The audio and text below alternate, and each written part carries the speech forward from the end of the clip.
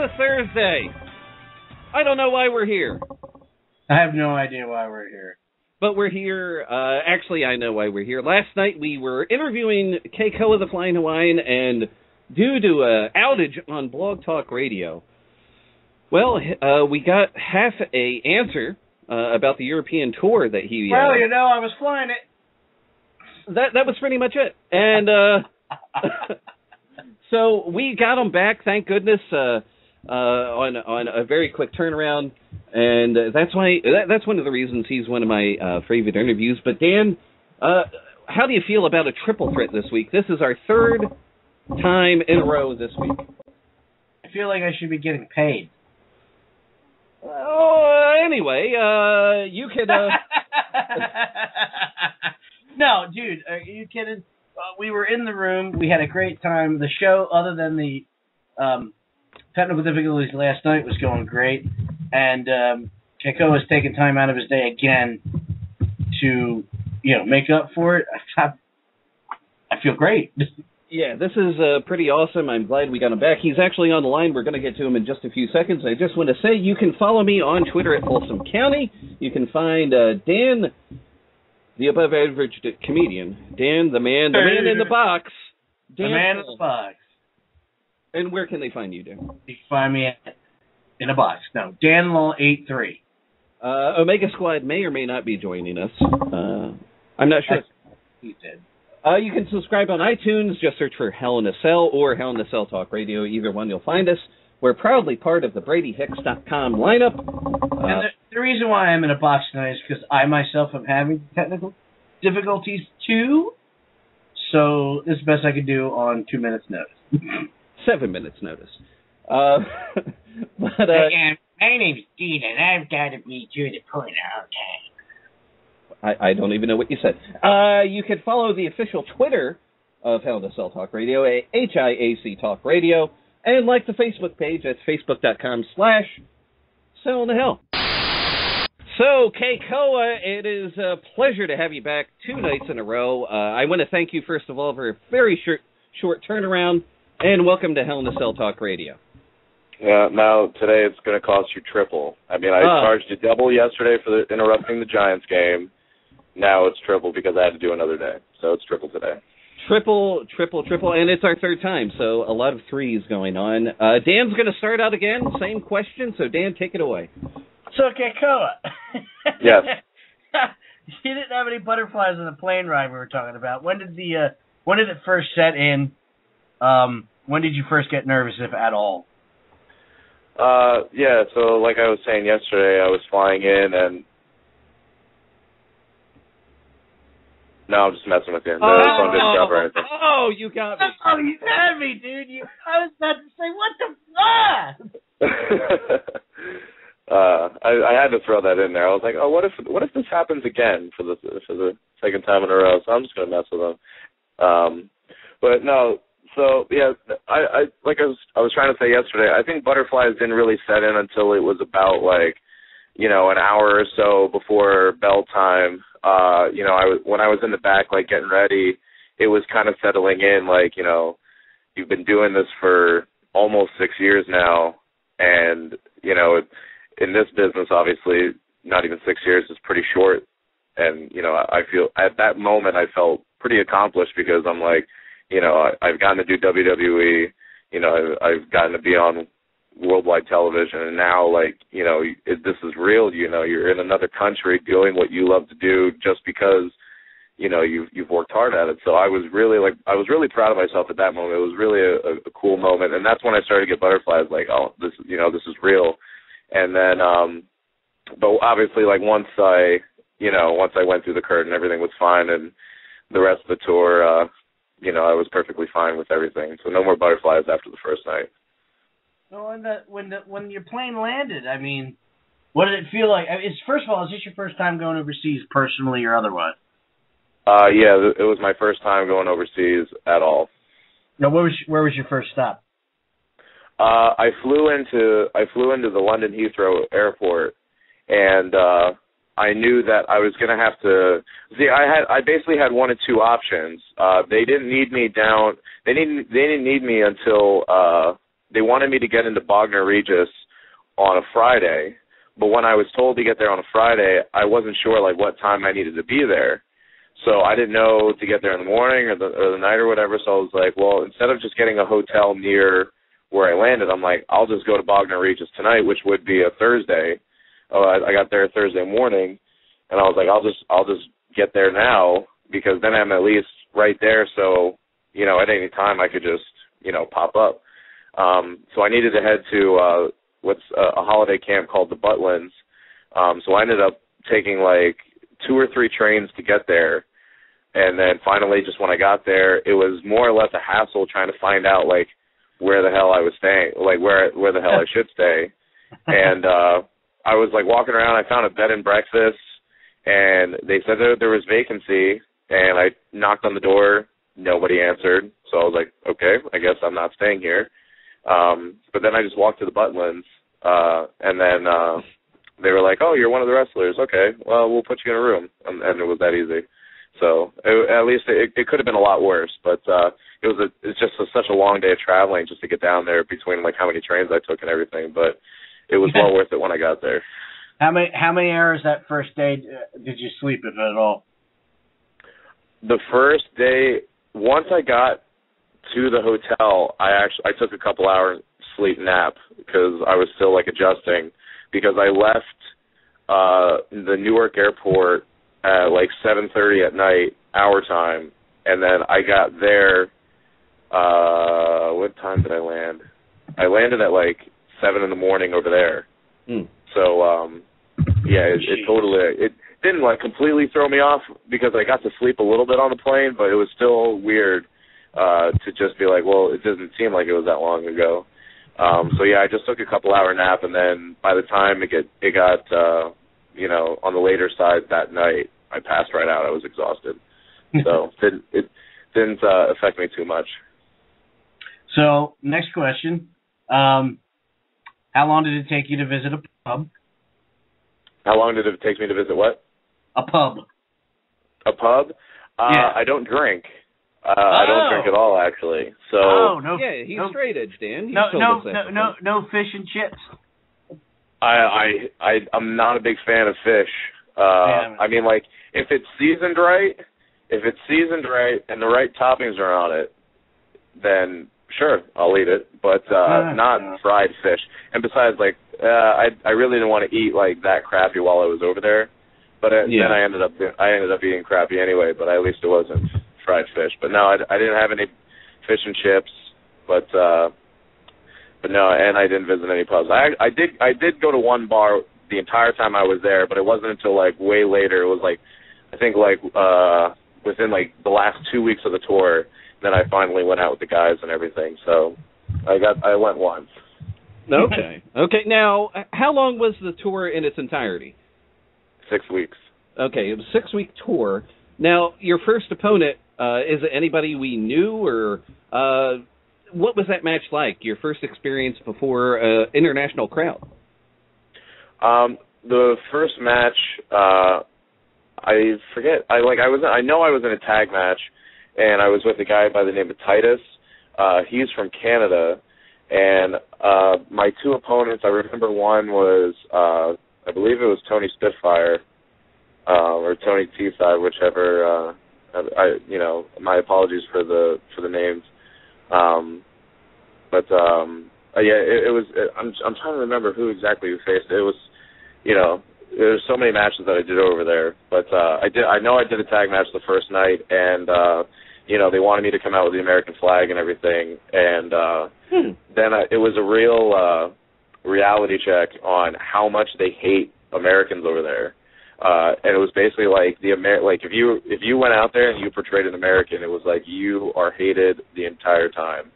Wow. So that was fun because I got to at least represent my country, and at the same time, just kind of shove it in their face, like, yeah, I'm American. So that was fun.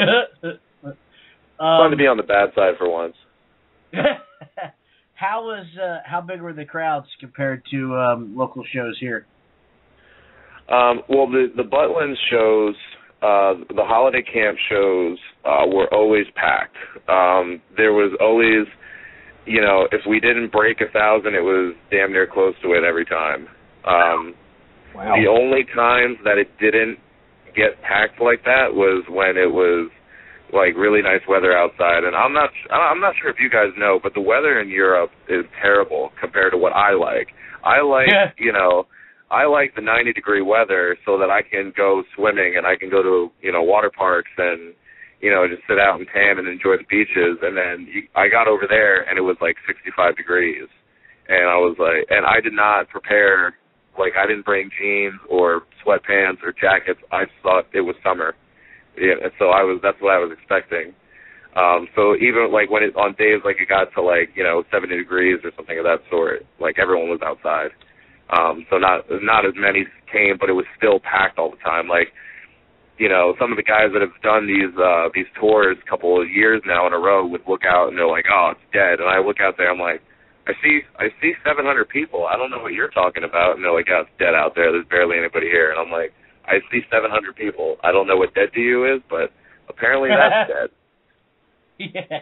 Oh my God. Wow. So is it a hotter crowd in England, or is it are they sitting on their hands, so to say? It depends. It really depended on like where you were because you know, the Butlins camps were always great.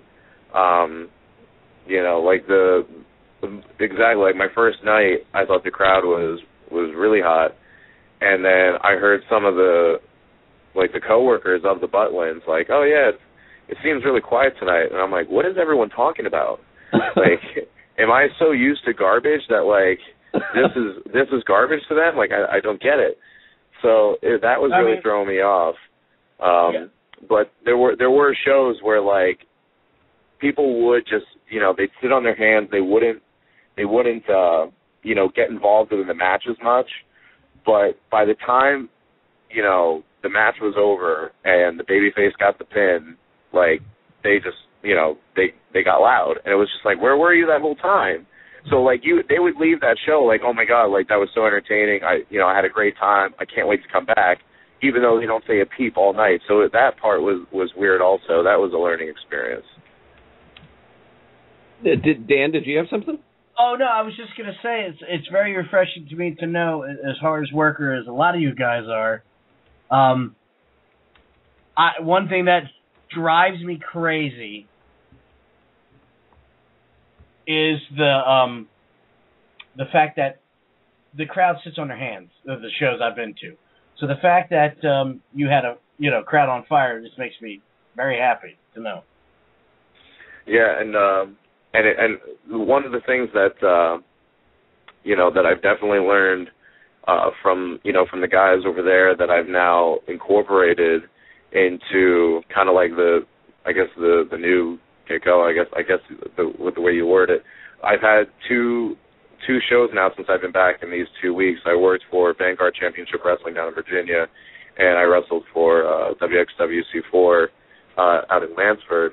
And both shows, I've incorporated this like this newer style to me, like just, you know, still the same me, but just it's just, you know, you could tell that there's something different, and I know that there's something different because it just makes it made wrestling a lot easier for me here, you know, from what I learned over there, which makes me a lot happier, and it's making the crowd a lot happier. Like within seconds.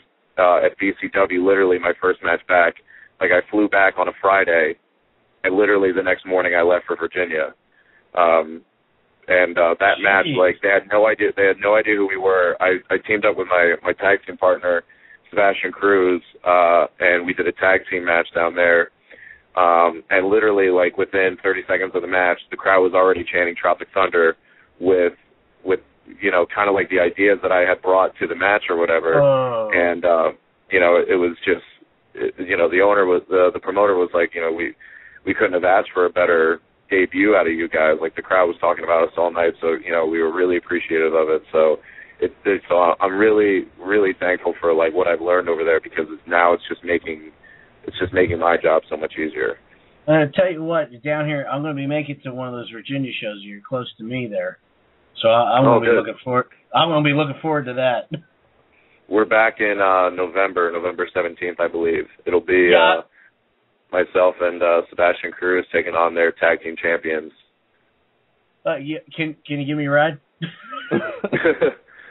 Depends. If you're by that bridge that costs like $12 to drive across, that's like 20 miles long, then no. Unless you pay for that bridge. That's an expensive bridge. You just travel down 95. Just pick me up on the way. I'm 4 miles off. Oh, right. If you're off 95, then that's fine. Sweet rock and roll. Yeah, there's Dan's offering what is it, dinner and. I said you guys drive me. I'll fill the tank at one point and I'll buy you guys dinner. Hey, that works for us. That works for us. But you just got trunk seat. All right, that's cool. All right, whatever. Okay, moving on, getting back to what you were saying. Now, the different style in England, you said you picked up a few things. Now, how is it different as far as an English style versus the American style that we see on TV and we see at the local VFWs and whatnot? Well, it's not necessarily. I mean, like, they advertised. They were called All-Star Wrestling over there, and it was basically they were promoting like American wrestling, and just the things that I picked up over there was just like, here it's you go out there and you wrestle, and you just kind of you want to get over with that, and it's almost like a lot of these promoters, that are in the States now. It's just like, go out there and get over with your wrestling. Like don't interact with the crowd. Don't clap to get them going or anything like that. Just focus. Just focus on the match. And you know what? If that's what they want, that's fine. But then I get to Europe, and it's like, since it's at a holiday camp, they're like, most of these fans aren't wrestling, or most of the people that are in the audience aren't wrestling fans. So you really need to, like, communicate with them as much as you can. Like, if you have a split second to look at somebody and do something to pull them into the match, do it. And so that's what I learned over there. It was literally turn, do something, okay. Like, a lot less, still a lot of action over there, but at the same time, a lot of communication with them. And I always knew, getting trained and, the years experience that I have here, communicate with the crowd, to keep them entertained and everything of that sort. And I'm perfectly fine with that. But, going back to my point, it's just, you need it a lot more over there. So now that I learned to do it a lot more over there, I'm incorporating that here, and it's pulling them in a lot more. And, so it's definitely, it's definitely great that the fans that I'm getting the reaction out of the people that I want. And that's making me happy. And it's making them happy. That's really interesting. So you're saying it's more of a psychology-based type of style. I guess you could say that. I mean, they really like watching the heel get the crap kicked out of them over there. Here it seems like, a lot of matches have a tendency to, the heel gets, a lot of control in, the match, and then finally, the good guy sooner or later, makes his comeback and everything, and then the fans get into it because it's like, yeah, he's finally, he's making his move, and over there it's like they just want to see the heel get the crap kicked out of him, and so I mean that was interesting. So, but yeah, I mean it's a different type of psychology, but in the same instance it's the same. It's hard for me to explain, but if you would see a match from the tours that we were doing, you'd go, I see where he's talking about now. So I apologize that I'm not explaining it to as much as I'd like to, but I know that you would get it once you would see it.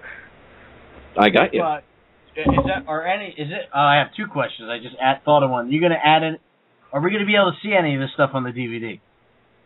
There's one match on the DVD, and the reason that there wasn't more matches because a lot of the matches that I had over there were, about 20 minutes long.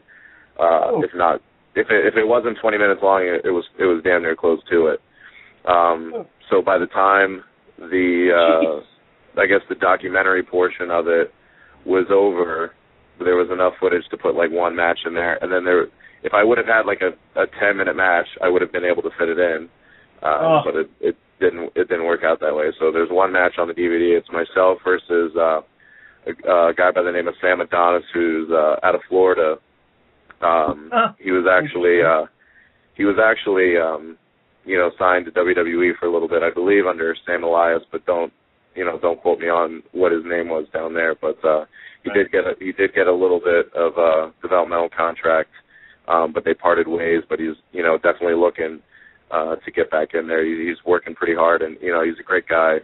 Learned a lot from him also, and I thought the match went absolutely smooth and perfect. So definitely it was probably the match that I thought went the smoothest. It just seemed so crisp.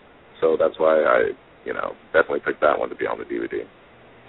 Do you think there's anything that you're going to take from these matches that you had in Europe and in I can't talk tonight, man, and integrate it into your matches back in the States now?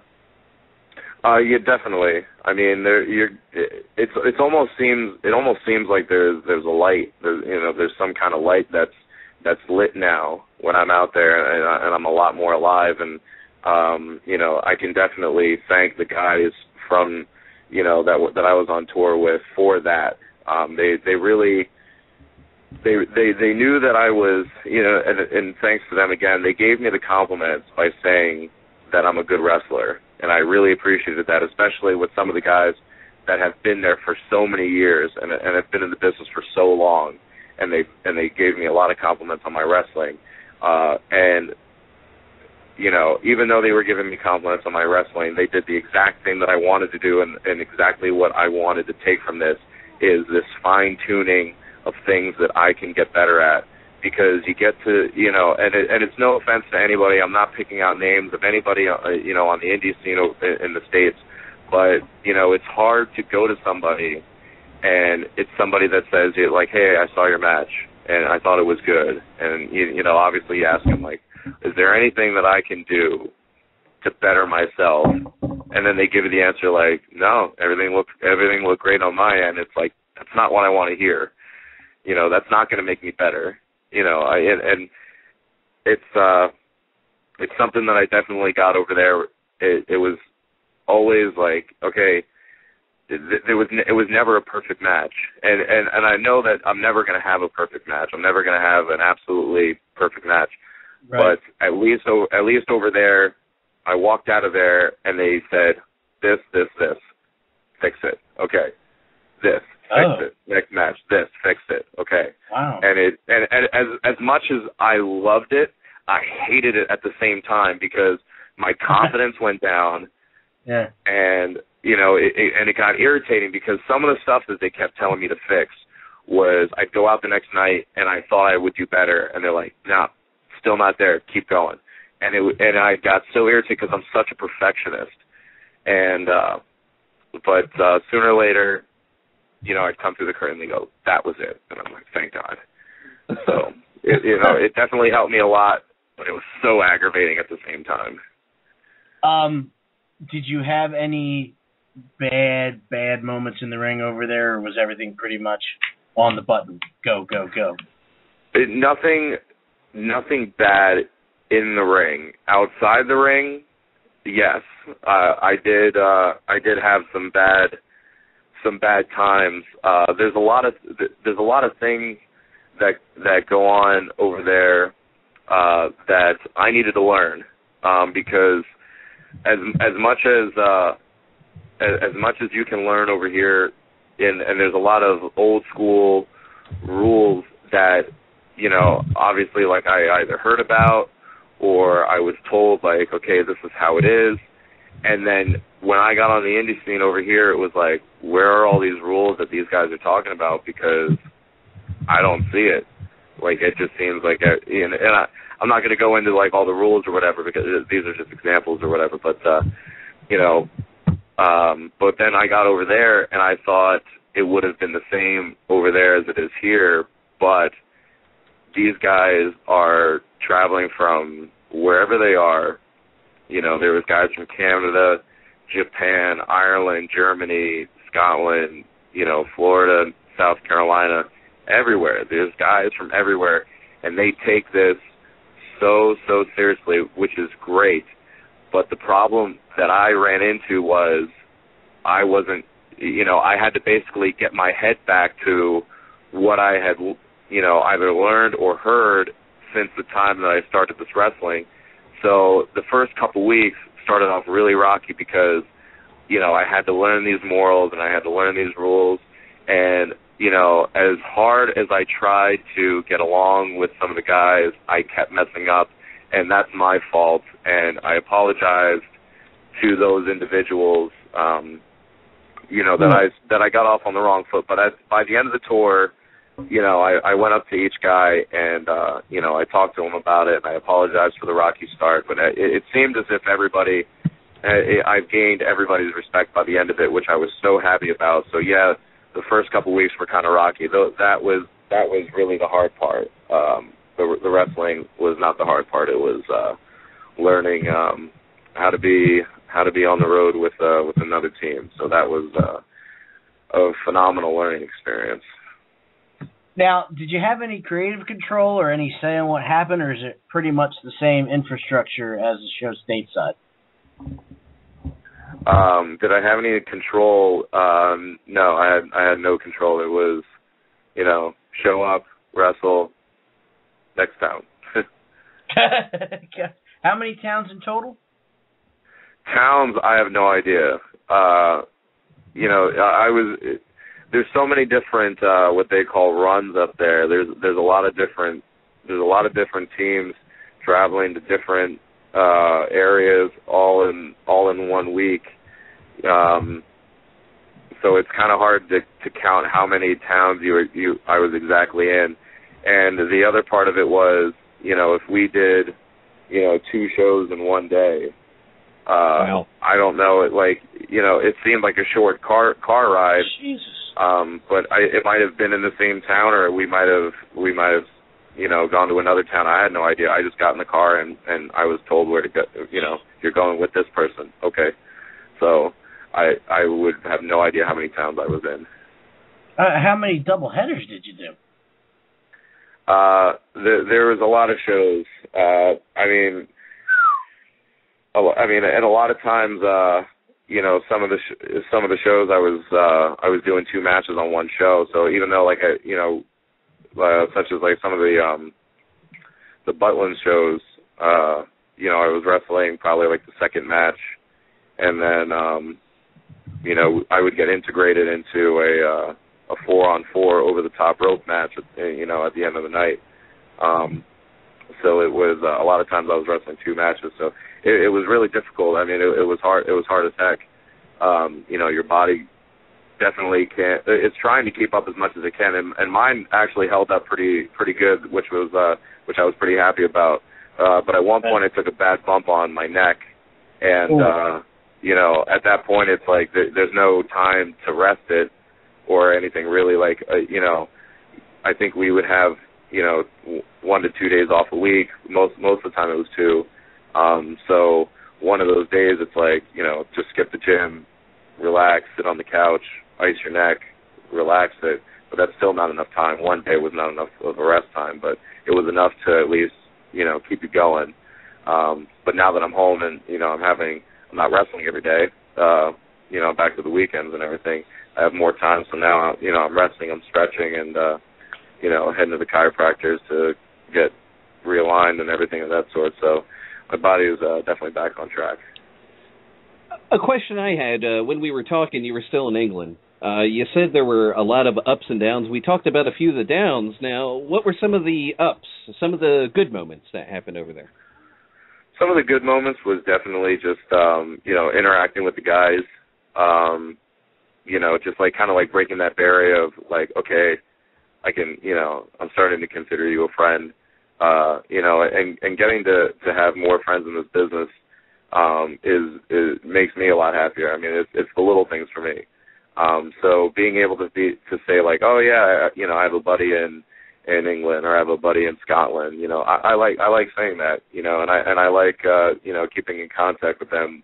You know, through Facebook or Twitter, or whatever, you know, whatever it is.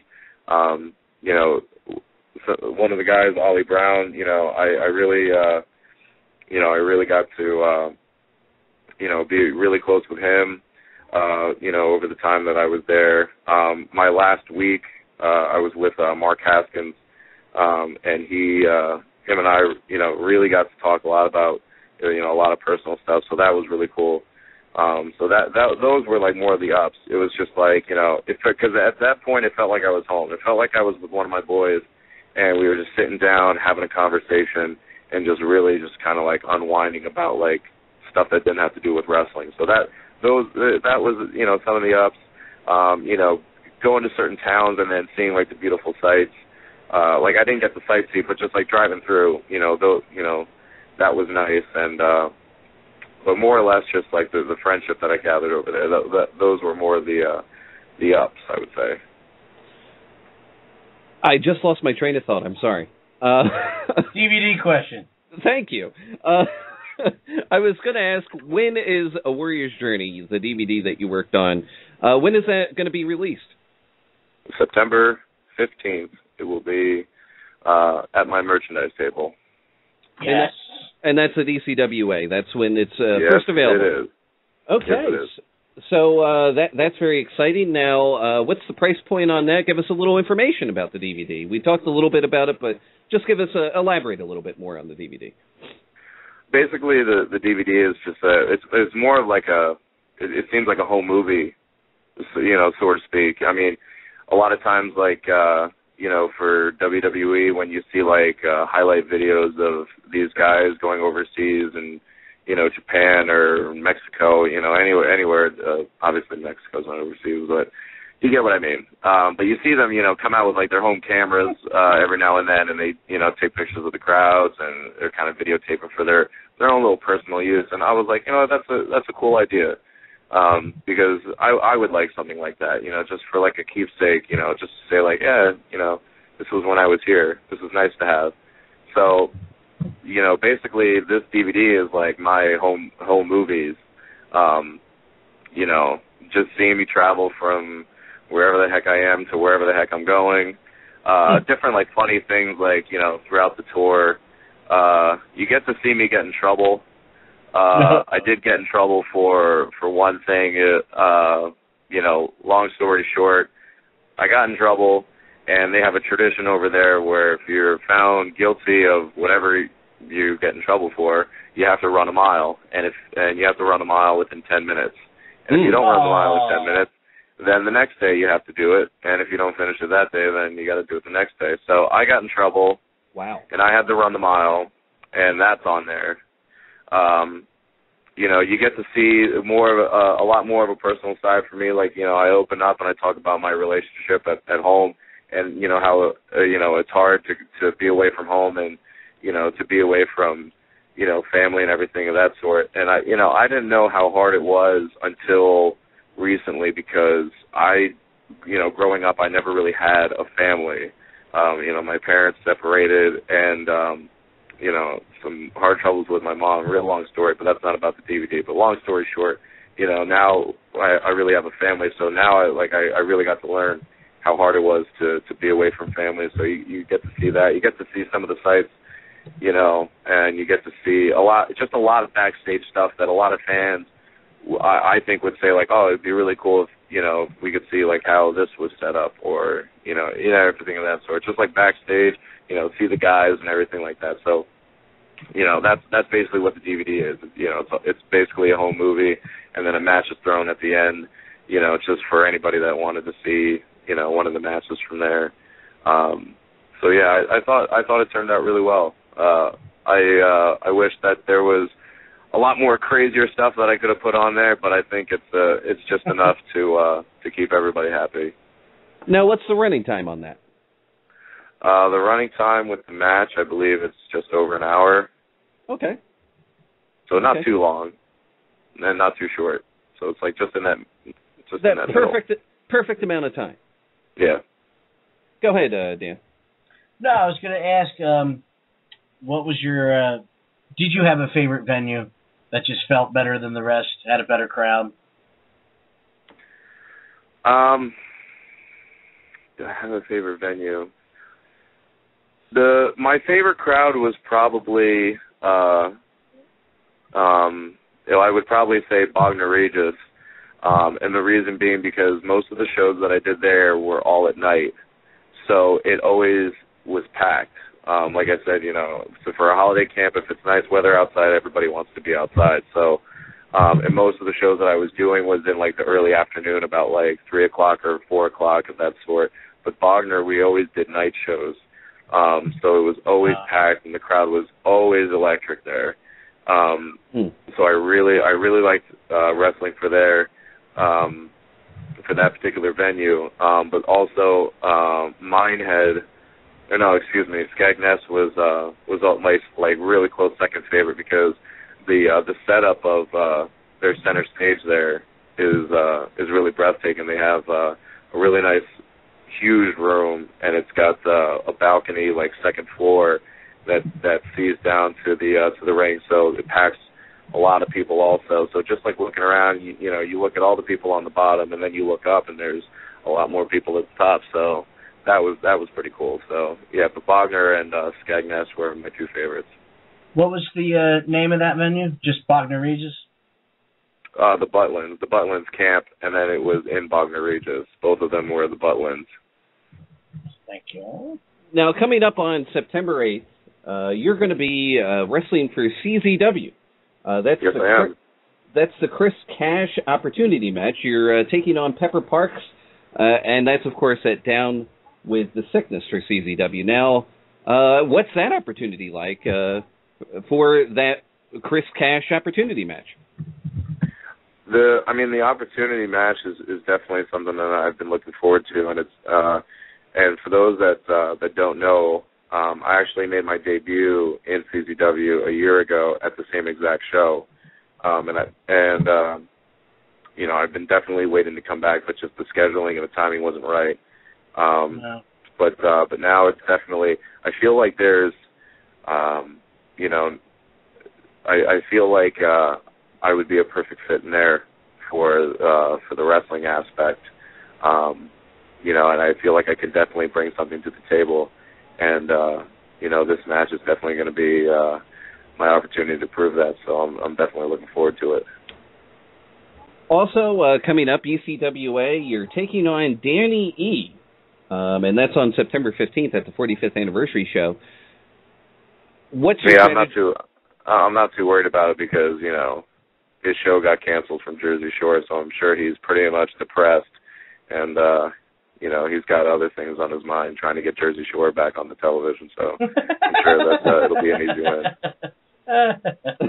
Okay, so not too concerned with September 15th. And pansy. Now, how about, this is a question I'm really looking forward to. You and Aiden Chambers, the ECWA Dream Team, you're entered into the K-Cup. How do you feel about that, getting teamed up with Aiden Chambers? I think it's more rewarding for the fans to get me to see me and Aiden team up, because when I was facing Aiden, everyone was basically saying it's old school ECWA versus new school ECWA. So now that they're putting us together, I think it's pretty cool. I wish that my actual tag team partner would have been able to make it for the K-Cup, but unfortunately it didn't work out that well. But I am happy to team up with Aiden, though. He's gained a lot of respect on it. From me, I'm giving him a lot of respect because of after the match that we had, and I found out just how great of a competitor he is. He had a huge reputation, obviously, going into that match, and I just really needed to learn. Was it a fluke, or was it everything that everyone's been saying? And it definitely was. And he's a great athlete, and he's got a lot of fire in him. and it hasn't died out yet. So I think that we're definitely going to make an impact on this tournament. Now, you have no idea. Obviously, the seedings haven't been announced as of yet. Now, what if you're paired? You go up against a team like the Nigerian Nightmares. What's a strategy for that? I mean, do you even have a strategy going into the tournament? We talked about this with the Super 8. You kind of just have to prepare for anything. So I guess it's kind of the same way here. I guess you could say that, but I think that it would be an easy strategy if I would face the Nightmares. Just keep moving. Sooner or later, they'll get exhausted. They'll fall over, and then I can pin them. I'm pretty sure.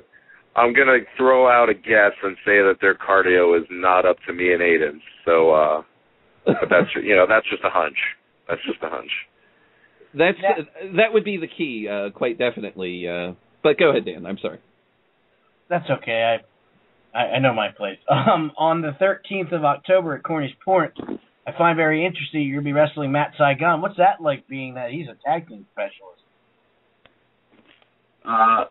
I've been kind of I've been ribbing with Saigon about it once we had heard that the Asians of ECWA are going to be stepping in the ring against each other. But so I've been like I have his number and everything, so I would text him every now and then and just be like, oh, I guess my lunch special is going to be your lunch special in October, or just stupid things like that. And, so I guess October 13th is when his last takeout's going to happen. But are we allowed to laugh at that? Oh yeah, you're definitely allowed to laugh at it. I'm the one that's saying it, and I'm Asian and he's Asian, so I'm allowed to make the jokes. So it's definitely. Are definitely we allowed okay to laugh at it though? Yeah, it's fine. Fine. Even Matt would say something like that. Oh, I know. But if you ask me to make you like pork fried rice or something like that, that's going too far. I just saying I would never walk up to you and tell you that. Well, yeah, fair enough. Yeah, that's fine. Fair enough. Actually, the funny part, not to get sidetracked here, but it was actually funny that when I was in Europe, one of my when we did a 4-on-4. One of my partners in the match was Japanese, so one of the guys obviously pointed out like, oh, isn't it kind of conflicting that a Japanese is teaming up with a Hawaiian for this match? And I'm like, there's still controversy here. Yes, there is. And for anybody that doesn't get that, that's listening, that would be a Pearl Harbor joke. Thank you very much. I was trying not to. Back onto the rails. How about any other ECWA? Any other upcoming dates coming up the next 2 months? I'm on every one of them. I know that I believe it's October that we have a lot of dates. I believe it's like almost every weekend, if I'm not mistaken, or maybe it's November. I don't know off the top of my head.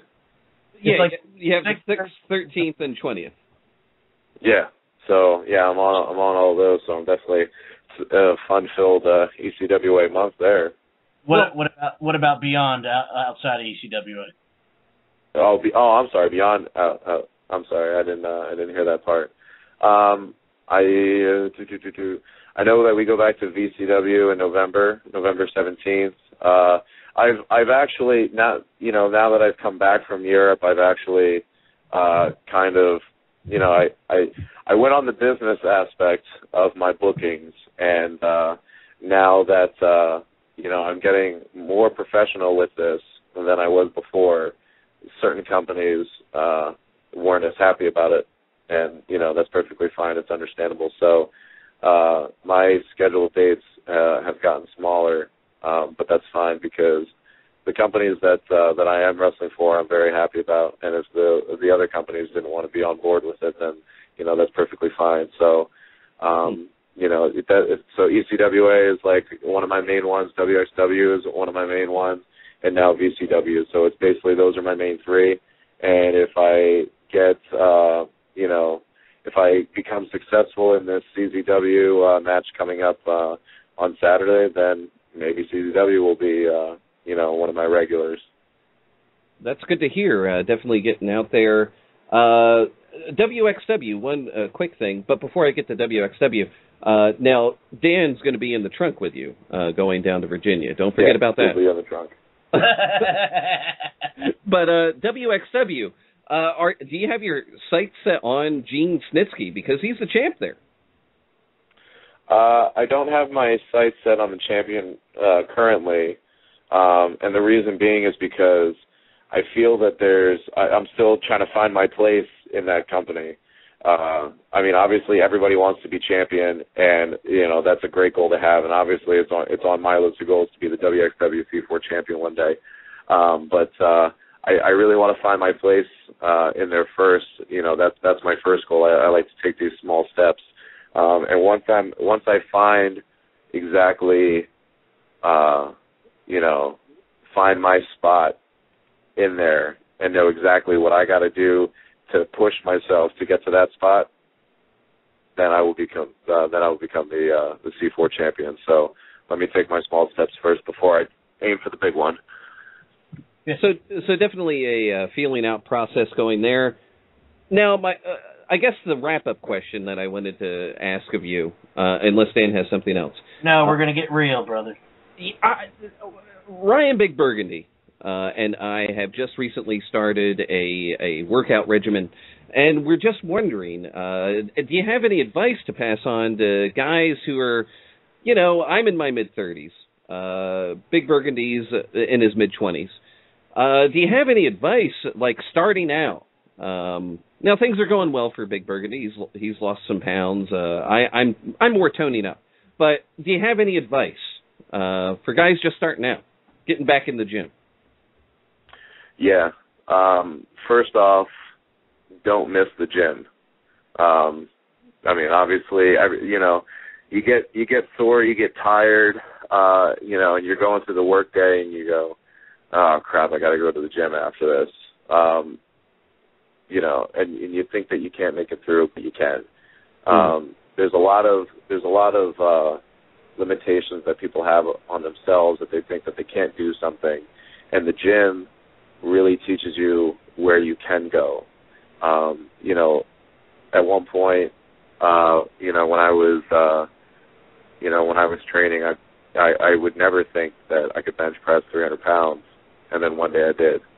Wow. And now that, at that point when I did it, it's like, okay, I did that, so I know I can get to that point. Now, right now, after, that 6-week tour and not really getting into the gym much, because we were wrestling all the time, I probably can't even, I know I can't do 300 pounds right now, but I know that I can get to that point. And right now, with you guys just starting out, you really need to find out where you can go with it. And, if you don't know something, ask somebody. And you really got to sit around and, you got to keep your eyes open, because there's a lot of people that know a lot of different types of exercises. And obviously some people don't do it exactly correct, but you'll see, you'll start to learn, like, okay, that seems right, that seems wrong, and you'll take your own interpretation of it. But you really just keep your eyes open, look around to see what everybody else is doing, and take that in. Do your research also. If you go to the gym and you've been doing, arms every Friday, and then you get to the gym on a Friday after a couple of weeks, and you go, I don't want to do the same workouts. Go on your phone and Google arm workouts, and then get a different workout there, and then, you can go ahead and do it. There's no limits to what you can do, and the gym is a great confidence builder. And, after going to the gym for a full week and you hit every day, and then you go to the next week and you hit every day, you're going to look at yourself in the mirror, and, you're going to see the small changes, but it's going to make the world of a difference, and it's going to make you feel better, and it's going to be absolutely worth it. And I wish that everybody would have enough drive to even just get to the gym. But, unfortunately, our country's not like that. But, for guys that are just starting out, just really just push yourself, find your limits, and, you can definitely make a world of a change, and the change that you want to make. Now, going along with that, when we had Jessie K on, she said 90% of it is in the kitchen, as far as losing weight and things like that. True. You definitely have to eat right. You don't go to the gym, get on the treadmill, run for an hour, and then go eat donuts afterwards. Obviously, that's that's not it. But that's where I'm going. No, you can't. You can't do it. So, not even whole wheat donuts. You can't do it. Oh, damn it! So when I get done the treadmill, I can't go to McDonald's afterwards. That's what you're telling me. I mean, you could go to McDonald's if that's all you can really go to. Get the grilled chicken sandwich, throw out the bread, and don't eat the mayonnaise and all that. If you're trying to lose weight, so grilled chicken. It's really just looking outside the box, is what you're saying. And if you have to do that, then find a way around adding extra things to your diet. Yes, absolutely, yes. I mean, just for example, like a no carb diet. In a no carb diet, you really have to have, when you're having your protein, you have to have high fats also. So I mean, you can eat burgers, but just don't eat the bun, because obviously those are the carbs.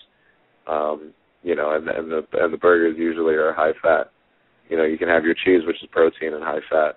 So I mean, it all depends on what diet you're doing. But if you're really trying to lose weight and you're really trying to cut fats out, and you have to stop at McDonald's, like you said, think outside the box, just work around it, get the piece of grilled chicken and throw the bun out. Or, even just packing a can of tuna if you have to. A lot of guys will pack their lunch on the road just because it saves you money, and two, it's a healthier alternative. So you just really have to you really have to plan how how your day is going to go. I pack 2 or 3 different canisters of or little Tupperware canisters of protein, just so that throughout the day, if I need to get my protein in, I'll just have that shake. So it's a lot of planning. But the kitchen is 90% of it. Yes, she is correct. Wow. Well, it's official. I'm gonna die. It's really you're not going to die. You can do it. You can do it. You just here's the big thing on quote dieting or eating right. Don't think of it as eating or you're on a diet. So if you're trying to lose weight, if you're trying to lose 50 pounds, don't think of it as I'm on a diet. Think of it as you're eating healthier. Because if you think about it as now I'm just going to eat healthier, then it's not so much of I can't have chocolate or I can't have this. No, you can have that. You just have to have it at the right time. But most of the time, just think, yes, you're eating healthier. But sooner or later, if you let's say if you drink soda all the time, and obviously you can't drink soda if you're trying to lose weight. So if you change to water, and you're drinking water all the time, sooner or later, within a week or two, somebody's going to offer you a soda, or you're going to go to a restaurant, and then obviously you can get one, but you're not going to want one anymore because you've been doing it for so long. You cut soda out. It's just no, I'll just have a water. I've been drinking water all the time. Sooner or later, it's going to be a mental. It's always a mental thing, but sooner or later, you're just going to get out of those bad habits, and then you're just always going to be eating healthy. And then you're going to look at other stuff and just go, I don't need that because I just eat healthy now. That is so true about the soda, because I was, no lie, this is going to shock a lot of people, I was 6 sodas a day, and now wow. I'm not fighting to get a soda. Exactly. Wow. That 6 sodas a day. So now pick something else out that you're doing that that you're eating and you shouldn't be, or at least the time that you're eating. Obviously if you have a Pop-Tart before bed or something, which you shouldn't. So if you know that you're doing that at night, obviously eat something sooner so that by the time that it comes around the time that you're about to pass out, then you're not hungry, you don't need to binge. So then that cuts that out, and then that cuts more pounds out. Always change what you know is not helping you. Another reason why I don't drink. Obviously, beer does not help you at all. No, it does not. So no more Applebee's for me after the wrestling shows. No, you can have Applebee's. Applebee's have some good stuff on their menu. They have steak and vegetables. You can have steak and vegetables. Well, I partake in their $3 Long Island iced teas. Oh, no. You could have a Diet Coke and rum, because I'm pretty sure that's pretty lean. That sounds really good. Thinking outside the box. Dude, this is what we did. seltzer water, Mio, and Sabaka. There you go. There you go. You can thank Mr. Ricky Martinez for that one, because that's all he drinks is Diet Coke and rum, I believe. I'm going to thank him. I am. We have had him on. Hashtag Ricky the Model. Yes. He loves the hashtags. We had a little game with him where we were hashtagging. No, we're not doing that again. No, I'm not doing that with Kekoa, but because that's Ricky's thing. But hashtag in drunk. No, that's our thing. That's our thing. Let me tell you something about Ricky Martinez and his hashtag and his Twitter account. Myself, Sebastian Cruz, and who else was with us? My apologies, I don't remember who else was with me. But we evolved Ricky Martinez into Twitter because he had a Twitter account. And he's like, nah, I really don't use it. And he goes, I don't know what to use it for. I say, you say stupid stuff on Twitter, and people love it. That's all you need to do. And he goes, okay. So we're in the car ride, and let's just say, hypothetically speaking, Sebastian saw a Mexican running down the street. And he says in the car, like, oh, that's funny. Sebastian saw a Mexican. Why don't you go chase your dad? And now I would say, Ricky, tweet that. He goes, what?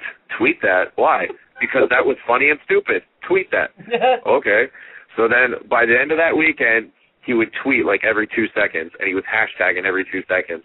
So now he is obsessed with Twitter, and that's thanks to his boys, which is me, and a couple other of our friends, and now that's why he hashtags everything. And even in conversations, he'll be over at my house, and I will tell you this is a straight-up truth.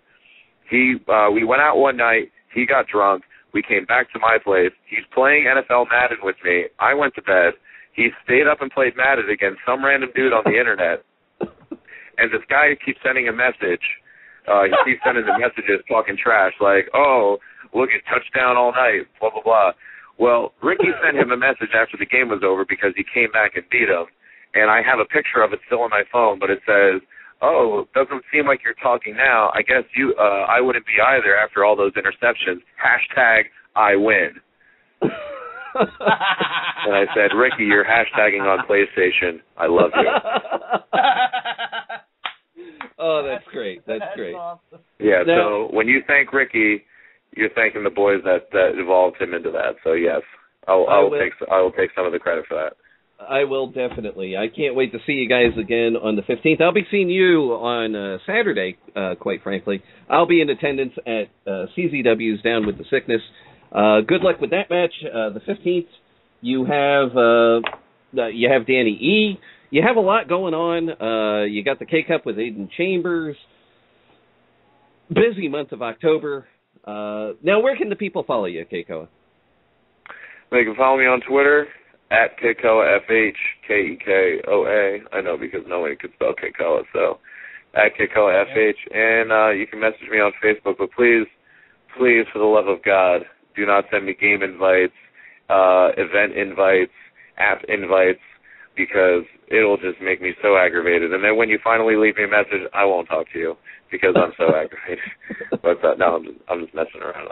I usually answer all my messages. But add me on Facebook, follow me on Twitter, and hopefully, I can get in touch with everybody and answer you guys when I can. All right, Kekoa, it was a fantastic time. Thanks for coming on, especially after last night's shenanigans. I can't wait. In the mail. Yeah, the triple check is in the mail, but thanks for stopping by. Can't wait to have you back. Oh, thank you very much. I appreciate it.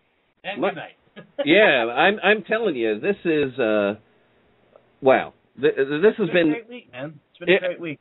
Things are happening. Things are developing. It's getting awesome. Yeah, I do want to announce next week is part 2 or part deux of A French Interruption with Monsieur Oh La La.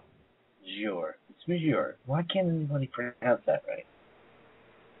With Monsieur Oh La La. So we're going to pick up where he left off, and that's pretty much he's going to pick up the transition from referee to wrestler. Excellent. So then we're going to have Papa Don on. We had him in the room. We're going to have him back on Hell in a Cell Talk Radio. So that's going to be exciting. The week following that, we're going to have CZW owner DJ Hyde and the general, if you will, of Blackheart. None other than Breaker Morant will be joining us. And I saw Breaker over the weekend at a show. And it looks like he healed up quite well from the burns. Was it instantaneous? No, it wasn't. No? No, it wasn't. No? He's not Dark Man. No, okay. Not Two-Face? No. And then I believe in Breaker Morant. I believe in Breaker Morant, too. I certainly do. Then the 26th, let's just take a look here. We're going to have Mia Yim, recently signed a contract in Japan. She will be here, and of course, Amadeus Thorne, Indy's Most Hated. We're going to talk about the Beast show that's coming up on the 29th, that a lot of people seem to be booking that date now. Then, well, because, class. Nobody has it. Then we're going to have on the 3rd, this is a big announcement, this is the first time you're going to hear it, ECWA matchmaker Joe Zanoli will be his first appearance on the cell. We have talked to him before, but we don't have ownership of that one. And also on the 3rd, the return of the monster Atu. Oh, goosh! He will be back. He will large and massive pecker. Yes.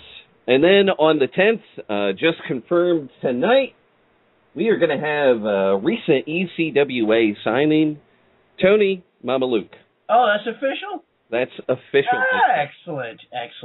I just found out when I was working out at the gym, got a message, and he will be coming on October 10th. I'm interested to ask him a few questions about his WCW days. WCW, ECW, he is going to get the full treatment. Oh, yeah, no, I know that, but I would like to ask him a few questions because he was kind of pushed, like many people, pushed to the back burner in the very poorly run and awesome shows WCW is putting on. I certainly agree. He's been overlooked for years. Of course, he was trained by Dean Malenko.